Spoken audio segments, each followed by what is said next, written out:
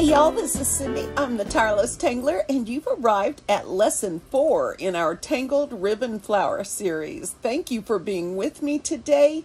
It is a pleasure to be with you again. Today we're going to change things up just a little bit. I'm going to teach you a new ribbon technique.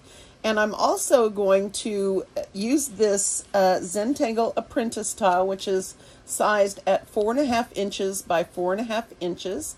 And so it's larger than a regular standard Zentangle tile, which is 3.5 by 3.5.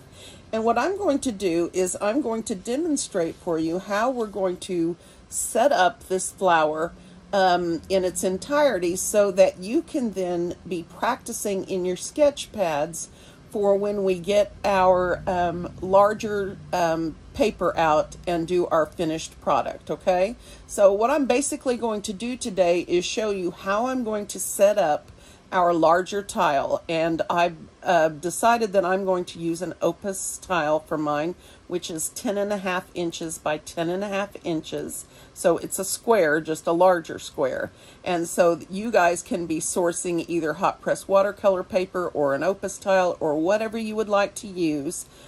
You could use cold press watercolor paper. However, you'll need a larger nib pen and you'll need to take in the surface into consideration. So if that is what you're considering, then I would practice drawing my patterns on cold press watercolor paper as well, so that you are able to execute those the way that you want to when it comes to the final project. Okay, so here we go. First, today I'm going to show you our newest technique for ribboning, and that is going to be to show you, I mentioned last time, how to use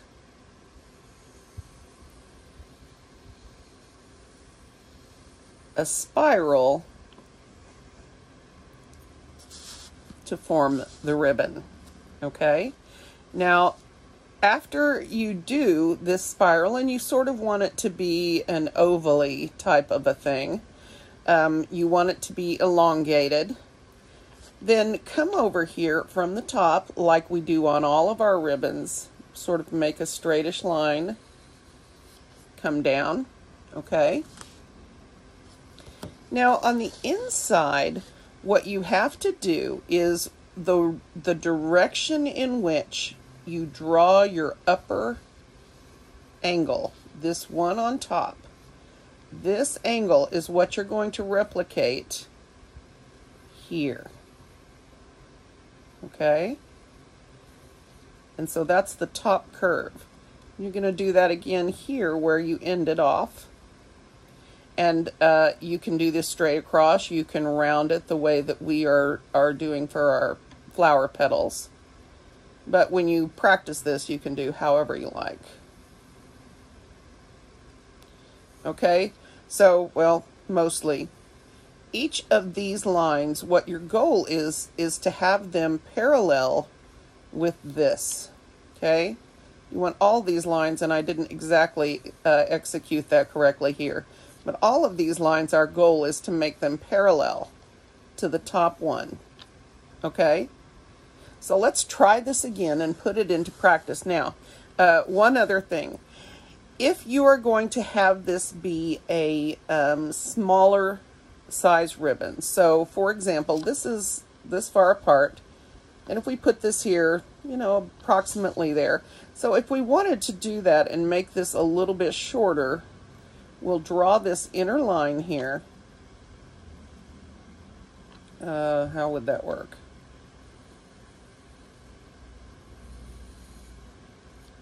There we go. So you would sort of do a, I don't know, but you get the idea, right? But you don't have to do it this way. If you make this other ribbon part a little bit thicker, then obviously that would disappear. So let's back up. Let's start with the start. Okay, let's try this again. Start the same way we do our other ones, and you've got your J shape here. Okay, so now with your J, bring it let's do this much today and stop. But just know that you can continue this as much as possible if you want. So bring your J right on around, sort of make another one. Right? And you're going to switch over.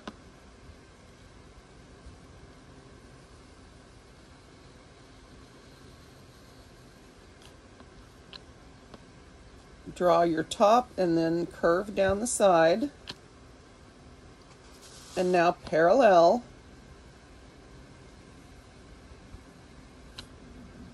Right.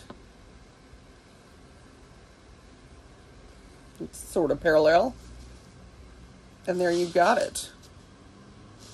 Now I think this is close in enough to where we don't really need to divide this any further, but we could if we wanted to, and that would probably be fairly realistic.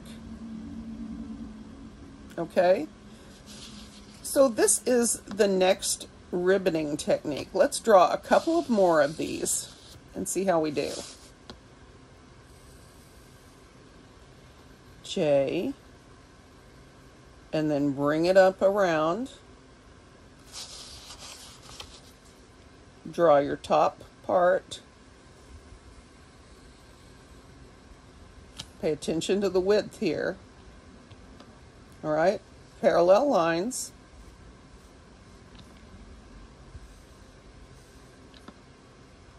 And there you have it. Yeah.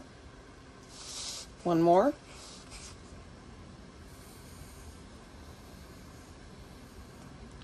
And these can be as close in or as far apart as you want. Just keep in mind that that will make a difference in how the whole thing turns out. Okay?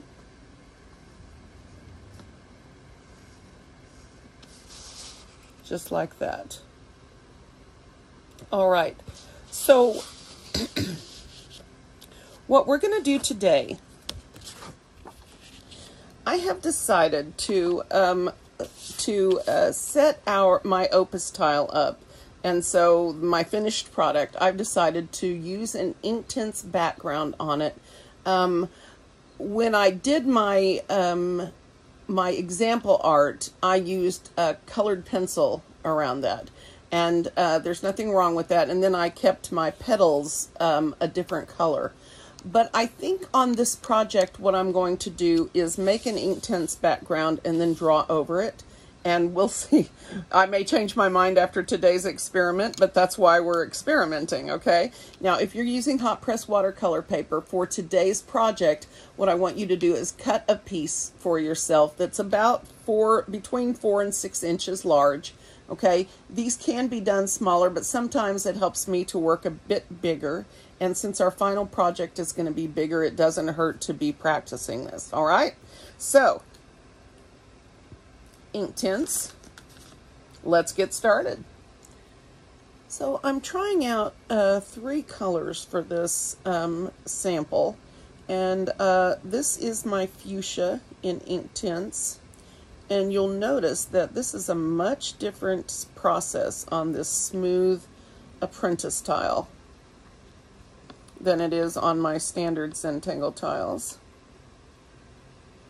This is mauve, and I find that these 2 colors, the fuchsia and the mauve, work very well together. They're both a red-based purple. Not that all purple isn't red-based, but it's also depends on how much blue. This is a deep rose color that I frequently use with these on gems. But I'm not sure how that's going to play with these, and I'm not just really excited about my color laydown here.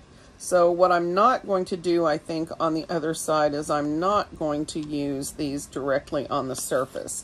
I think I'm going to drop them in from the paintbrush, because if you'll notice, these don't disappear in the same way that they do on the Zentangle paper, because you can't this cardstock is not as porous as the Zentangle paper, so you do not get the same nice laydown. Okay, so for this, I'm going to coat my tile And of course, for the opus tile, I will do this also.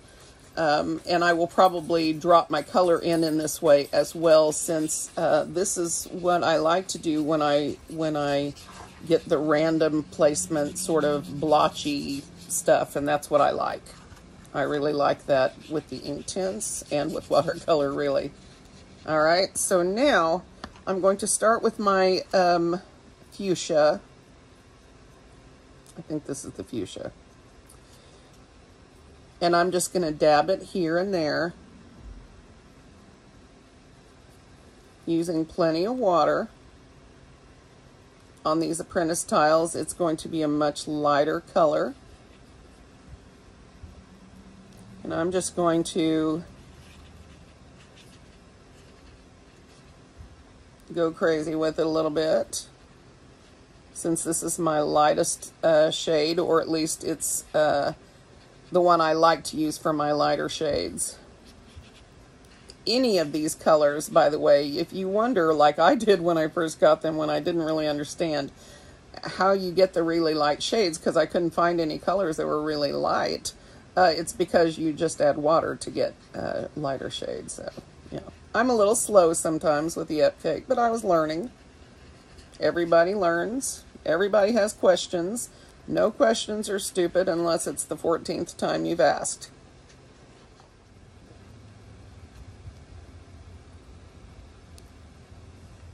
Okay, so I'm intentionally keeping this fairly damp, wet. And I've got some lint that has crept in here and there. But I'm not going to sweat anything like that. I will be able to pick it up either with my brush. If it doesn't come up, then I can come back after it's dry and wipe it right off. So I am not too upset or concerned about that. Now I'm intentionally letting this color do its thing, be interesting. I'm shifting it because I'm using this at a slight angle, and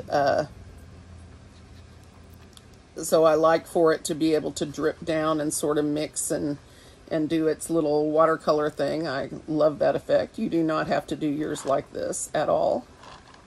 And I do want to leave some areas of interest that are dark, like this one,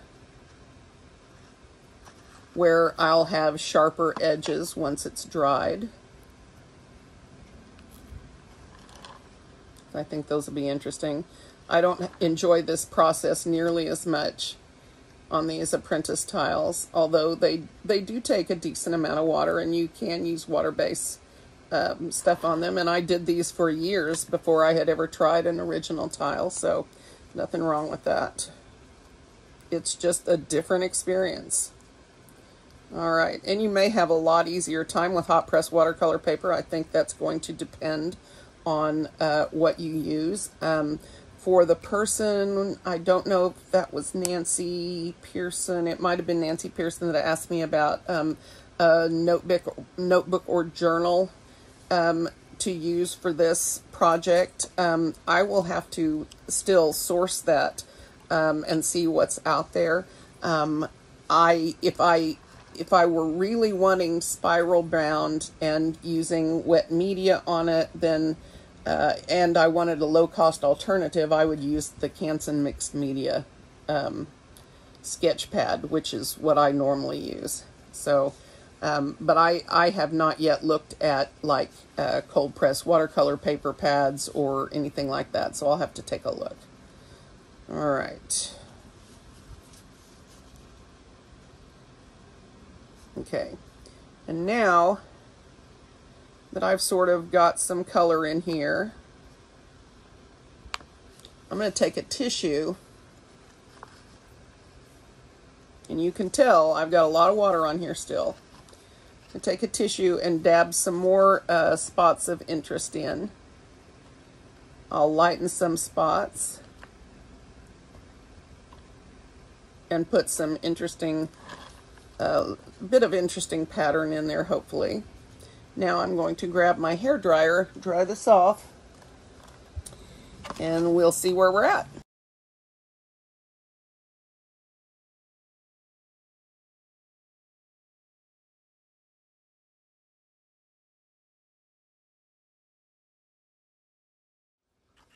Now you can see this has got quite a buckle in it, right? So then I usually just carefully bend it out. And again, I don't get this problem with original Zentangle tiles because they are built for water. So, something to think about. And again, the hot pressed watercolor paper might do much better than this. When I do my next mock-up, I'll have to see about that.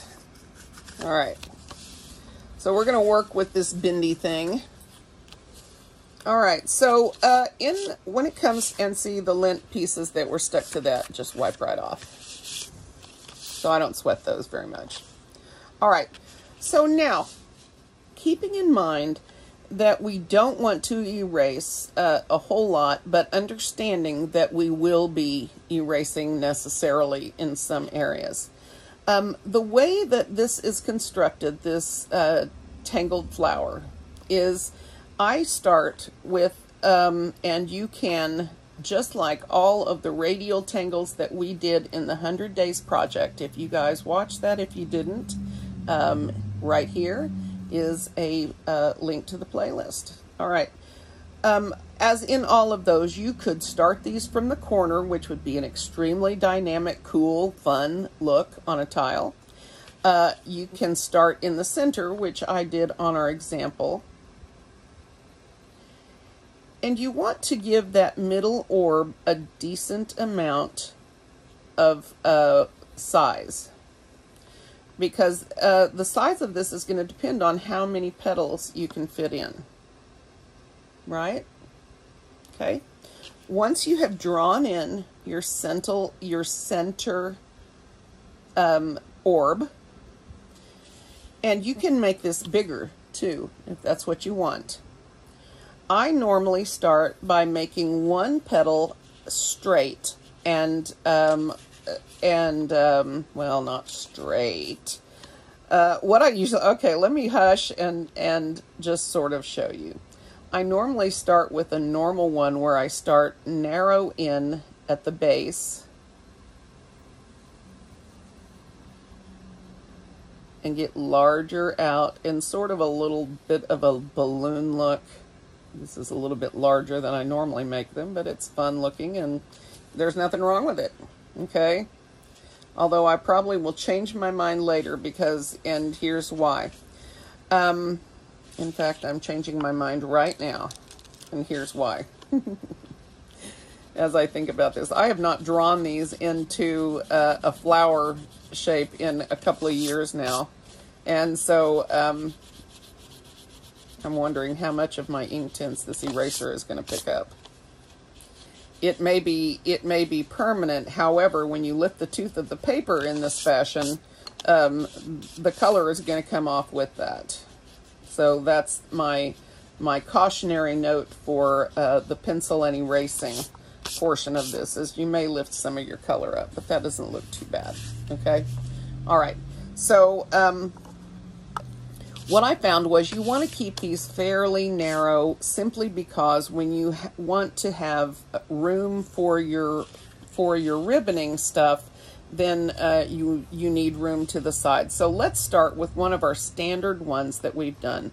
Let's do the one we did last time. That's too far. And make our J, and I'm going to curl that back around in. Okay? And again, be prepared to erase on this. All right? Even though I'm not a big proponent of erasing when you're doing stuff like this, also with Celtic knots, you have to be willing to sort of sculpt your lines. Okay, now, see how this turned out. So we've got a bit of a longer curve coming from here. Here is our top bar. Any lines that don't form a pleasing curve, you're going to want to sculpt those.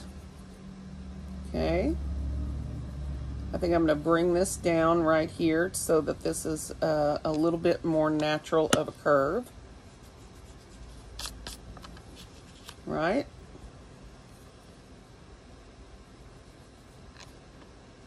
And I'm going to have this coming back up so that this side isn't going to show, but it's going to hint that that's what's happening. Okay? So I'm pretty pleased with this. So what I'm going to do is head for another one. And on this one, I'm going to, let me think. Let's do a front curl and do it on the other side. So let me make my J right here.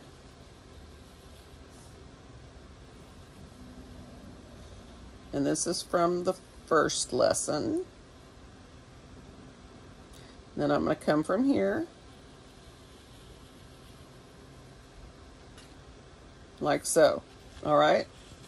Now our finished widths are a little bit different, but it does not matter. This is a very organic looking creation, right?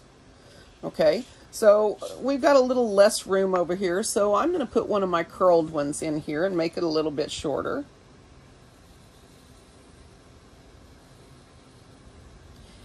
And this is going to be drawn behind this one in halaba fashion.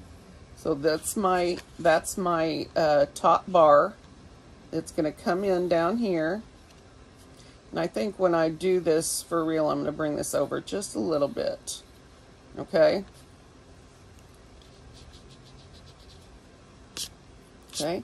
Now, I'm going to turn this and angle this the same as the top. Or, actually, I'm going to curl that. It's still going to be in that direction. Again, don't be afraid. If you don't like the way something looks for your final project, I want you to be picky with it. And go ahead and try to get it right. Then parallel to that. So this looks every bit as long as this, right? It's just got more going on in there, right? So here, let me think.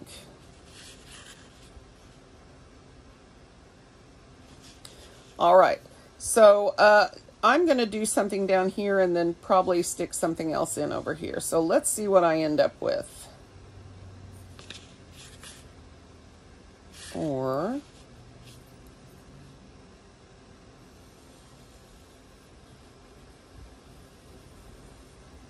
I think I'll put my normalish petal there. I might want to make that a little bit wider at the end. And then here, I think I'll put my, no, I don't want to do that. I think I'll put it coming out then.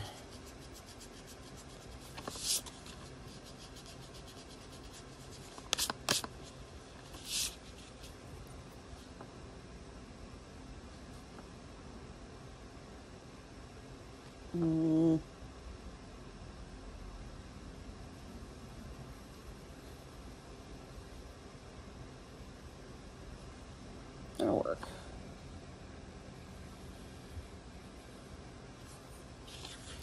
And you can see by using overlapping, right, and these curling techniques, pretty soon we can have our flower filled in, right? So there are a few more things that I'm going to be teaching you. One of the things I sort of hinted at yesterday, or the day before, the last lesson, let's go with that, was something like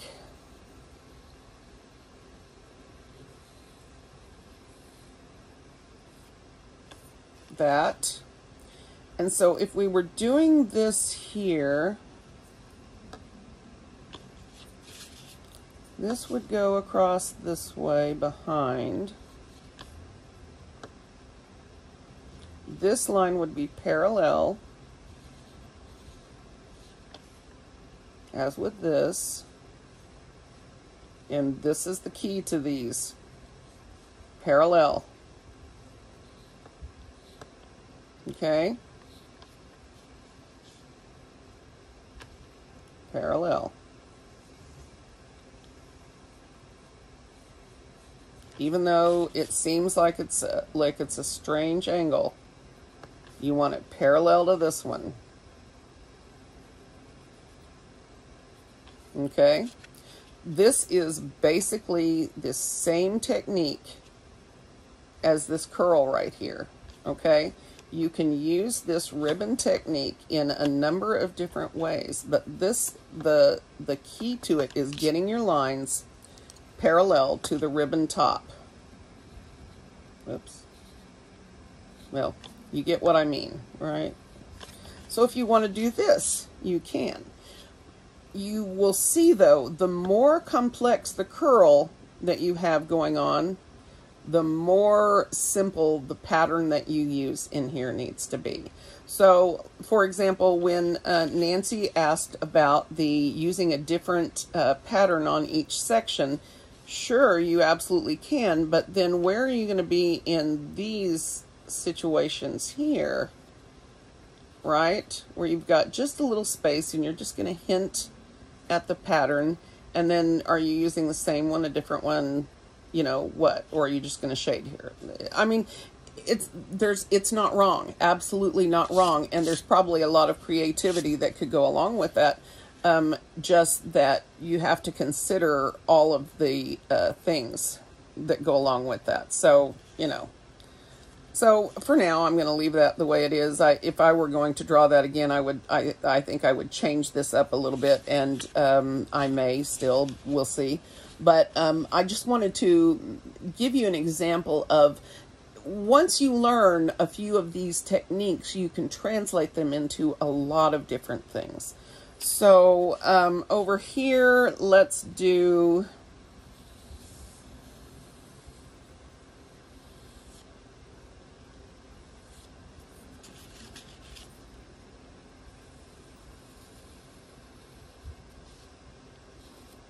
Now, I'm making this more complex than I'm going to have us doing with our finished product. Much more complex, because I want you guys to see some of the possibilities that can be done with these. Okay? It's the same concepts. You just have to practice. All right? And I know some of you are struggling with the ribboning stuff, and I just want to encourage you to just keep working at it, keep practicing it. This takes time. It took me, I don't even know how many months I drew these over and over, because my end goal when I started this was making a ribboned alphabet, which was which was problematic. Okay? So this is what we're going to be doing. This is how we're going to be working this. And I fully expect for you guys to take a sheet of paper or a sketch pad page. Draw this in, right? Draw this form in and tweak it. Play with the petals. See what works for you. See what configurations you like. See what you're good at. See what doesn't work. Then practice putting your tangles in on these. Does it work there? This works this way, but I have trouble with it this way. You know, now putting tangles on these is even harder, right? Because you've got to keep your head in the game on these. So that's what we're going to do today for the rest of the time. Is I am going to work on doing some of these ribbons that I've drawn in here with today's lesson on them. Okay? So let me draw in a couple of these. I want to move this over so I've got a little bit more room on this one.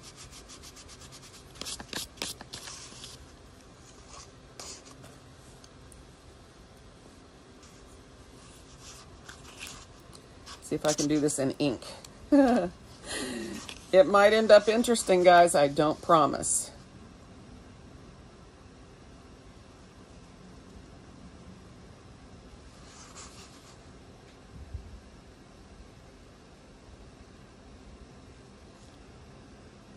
Okay.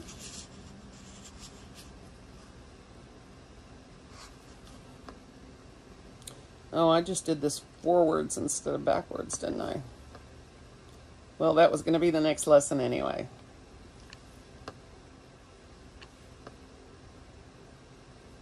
Parallel, right? And then come up from the bottom, like so.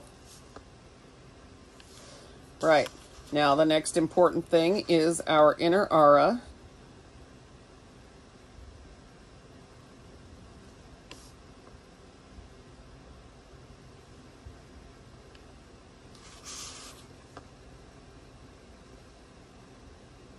Remember, the key to that is following your outer line. And here, you're going to do the exact same thing we did up here.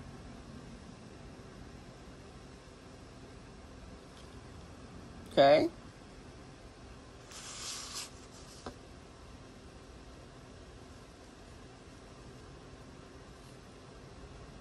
And just let it disappear. Now let me think about this.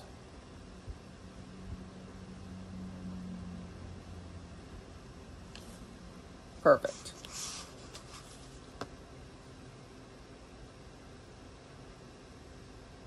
Just follow your outer curve. Let it disappear. All right? We're just going to hint at that. So now, any of our ribbon patterns are going to work on here. I had intended and am going to demonstrate something here for you.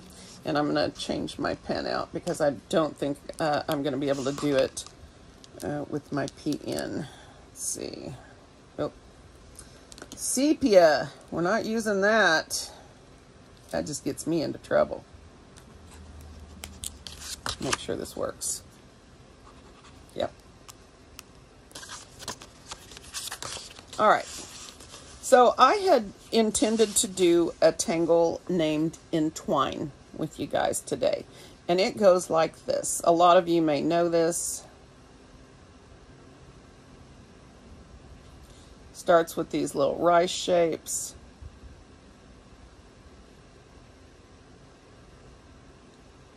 I probably should leave a little bit more.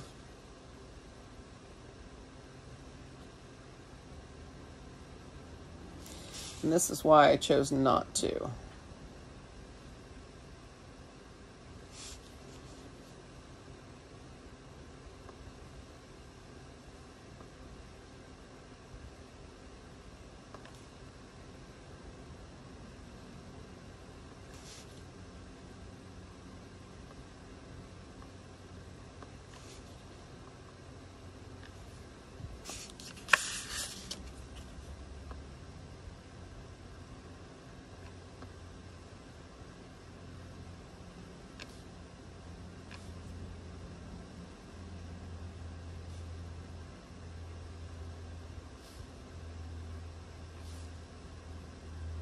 So Intwine, a lot of you probably know it. It's a really cool sort of interwoven looking pattern. It's by Elena Hadzijaneva. Look at me go with that. And it's very cool. It's been one of my favorite ones for a long time. In fact, I think we did this in the 100-day project last year, because it is a favorite of mine. Okay. The problem is not the parts that we can get, okay? The problem is this business here, okay? So we could probably figure this out fairly well here.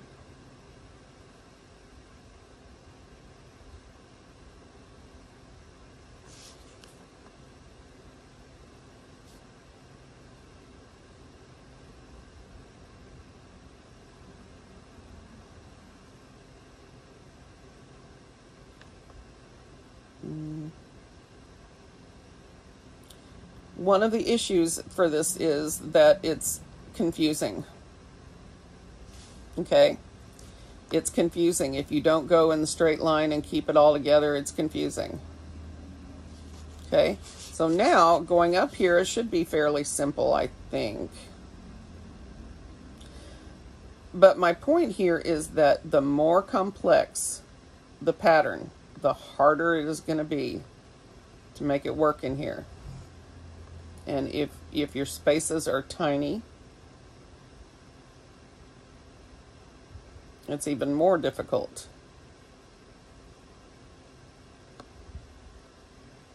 And that is why something like Shattuck is a much better choice than something very cool but more difficult like this.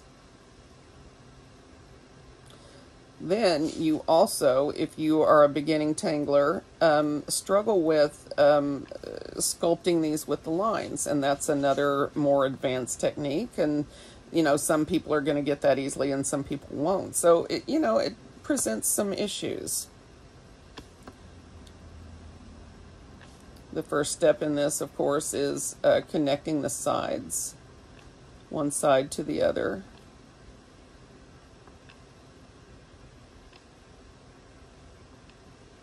That part is not my issue.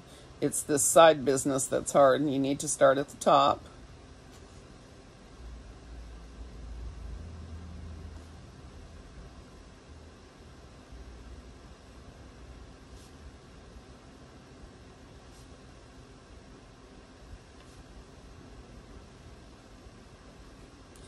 But you can see already why this is wholly inappropriate for beginners. Not because beginners are not smart, guys, because this is complex. And there's a lot of thinking that goes on here. So, turn this up.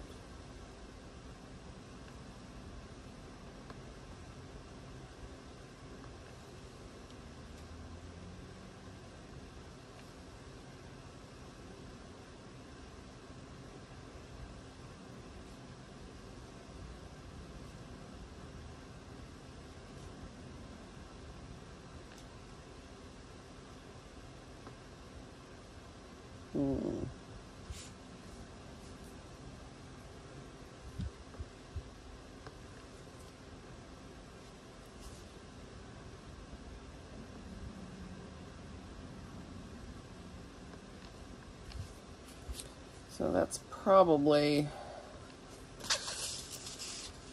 so cool, yes, dynamic, yes, but complex. So I'm not saying you can't do patterns like this. You can be done. However, keep in mind that this is labor intense, and on a bigger project it's really labor intense, and so you want to choose the tangles that you're going to use in here very carefully. And this is why I chose not to introduce this tangle with this technique today, and decided to go ahead and introduce the way I was going to set up these this larger project. Now,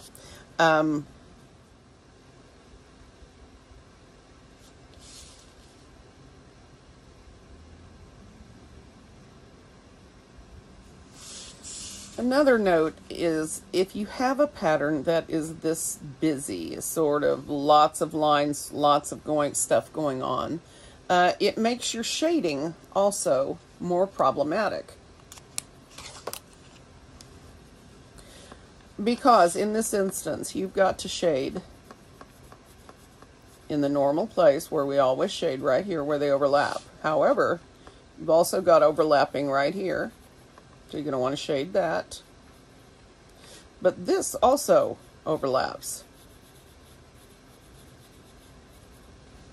Right? So, a bit problematic. So all of these things have to be taken into account when you're deciding on which tangles you're going to want to use here. And we are not done learning tangles and curling techniques, although these are the large basic techniques that we're going to be using. I will probably show you one or two more things in this area, and then we are going to be starting on our final project. And what we will do there is we're going to choose a tangle to use each time, put it in our ribbon tangle, in our ribbon petal, and each time we'll add a petal and a tangle. Okay, now in the finished product you can choose to use the same tangle on all your leaves. That will be very cool and dynamic, or you can use different ones as I did in the example on each petal, and that is also very cool. So depending on how you get it set up, how it looks when you're done, you know, we're going to have very cool examples of this, right? So this is what we've got today. I'm going to make this video a little bit shorter. If you would like to learn Intwine and use the step out for it, I'm going to step it out for you right now after we've done all this business, okay?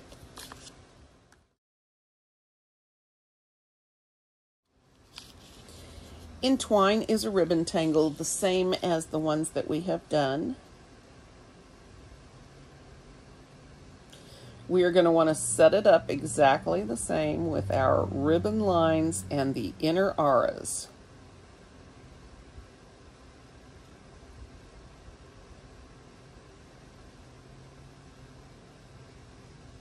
Okay. Now, we're going to put rice shapes in on each side, and they're going to be parallel. This is always an issue with me, but we're going to give it a shot today and see what happens. I'm going to put a little partial one here.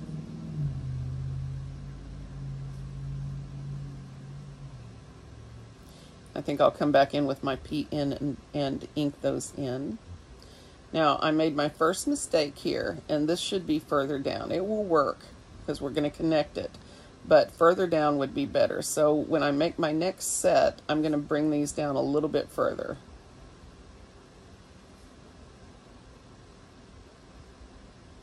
Did I call that a mistake? I didn't mean a mistake.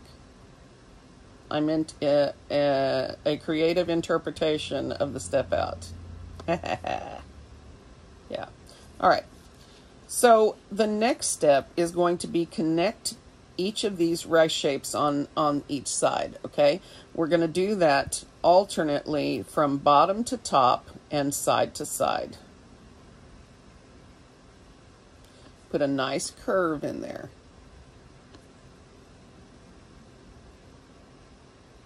And you can see why it's important to leave yourself some room here. It can be done closer together. It's just a little bit awkward, I think. All right. Now, the order which you do this next part is important. You want to start at the top, okay? And you're going to take the tip of this outer side, and you're going to make a curved line up to the edge right there. Here, you're going to take this, take off, curve it, touch the side, and land up here. Once again, take off, curve, touch the side, land. All right, and this will be the same except we can't see to take off. We're just going to do that. Right? Now, turn your tile upside down. Start at the top. If you don't, you'll run into a problem there. Touch the side, and touch the side and land. Take off from the tip, touch the side and land. Tip and land. All right, and where it's going off, you just like that. And right here. Okay, now I'm going to switch to my PN. Isn't this a cool pattern? I love the way it looks. It's very dynamic, especially once it's inked. So let's do that next.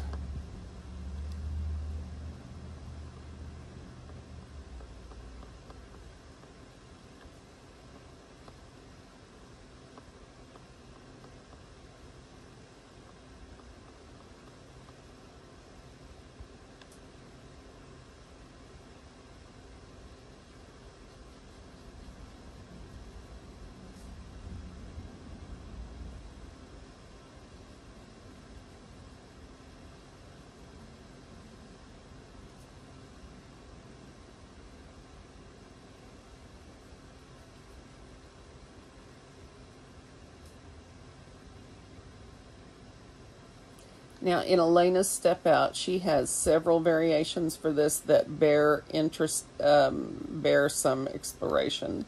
She has one that has connected the center strokes with a cadent stroke.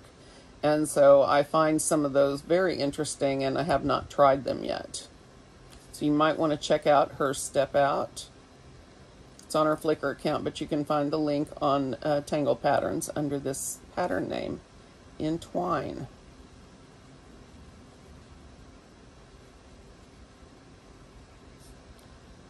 Alright, and I have done things sort of backwards today, and I do apologize for it, but I wanted to, I love this pattern and I really wanted to use it, but I also recognized that it wasn't the best fit for what we were doing, simply because we've got both experienced tanglers and beginners in here. And I don't want anyone so overwhelmed that they don't enjoy this project. Annette Dirksen, my little Canadian darling, please settle down, take your time. If you don't get the curled ribbons, that doesn't mean this project can't be cool for you, okay? So I don't want you to get too frustrated. All right. I love you guys all so much, especially my beginners, and I don't want any of you guys feeling left out or frustrated by any of these. Okay, so fun-wise with this pattern, you can do several things. My favorite thing with interwoven patterns is to do this inner aura thing. It accentuates the weaving and the coming in and out, I think.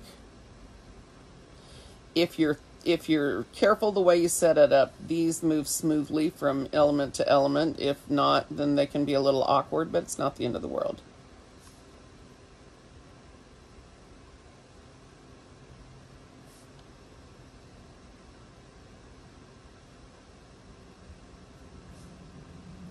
Now, if ribbon patterns aren't your thing and you are a grid pattern person, this is also perfect for grid patterns because square grids in particular work really well in these. Let's see.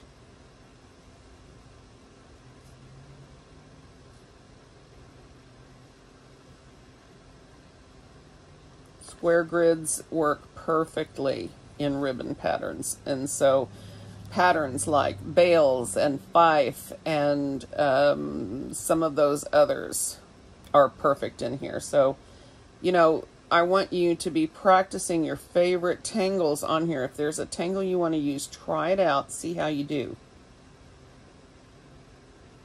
I'm trying to decide if I want to aura any further over here. And I don't know. I like the aura on the outer edges. Really, you can do whatever you want. So this is Intwine.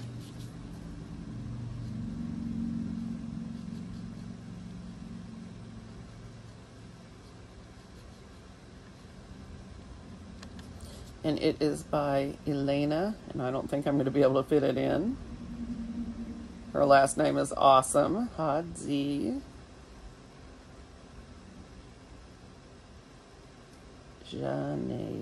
Oh, this is supposed to be a Z. Sorry, Elena.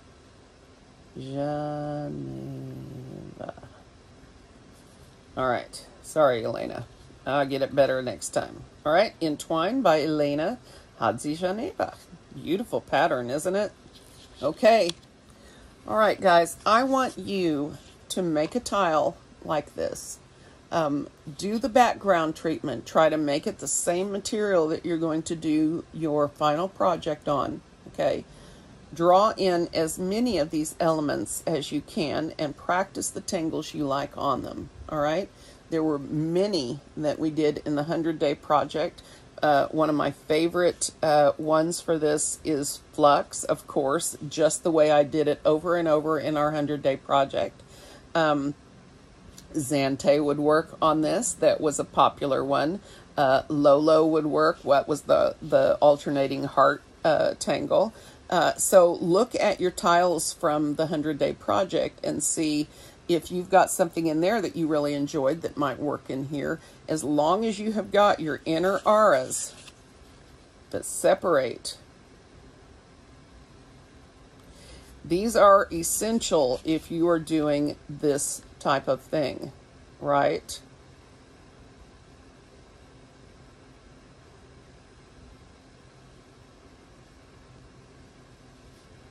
It's essential because it's what keeps these sections divided.